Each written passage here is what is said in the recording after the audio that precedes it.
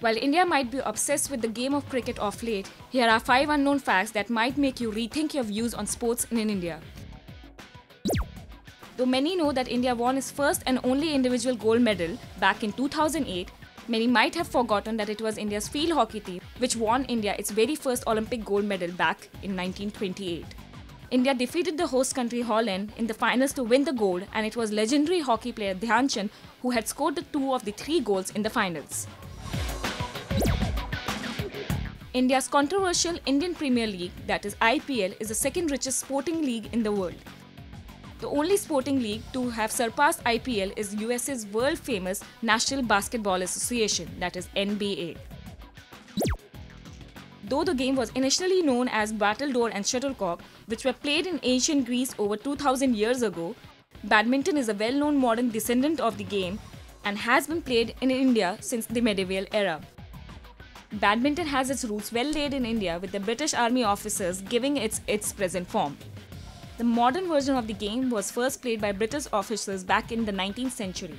It is said that the officers posted in the city of Pune, formerly known as Pune, played the game very competitively among themselves, and thus making the game more popular within the country and giving the game a popular name, Pune, at that time.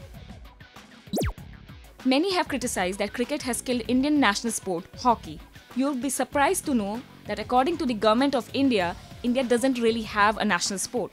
The news came out in open when the government in 2012 replied to an RTI stating hockey is not the official game or sport of India. In fact, India has no game or sport which can be called national sport.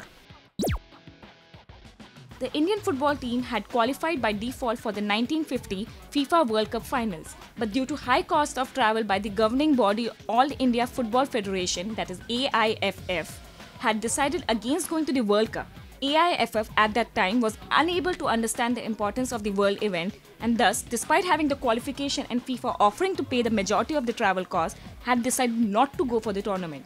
They must be regretting the decision now, looking at the fact that India, who since 1994 has been regularly participating in the World Cup qualifiers but have never made it past the first round.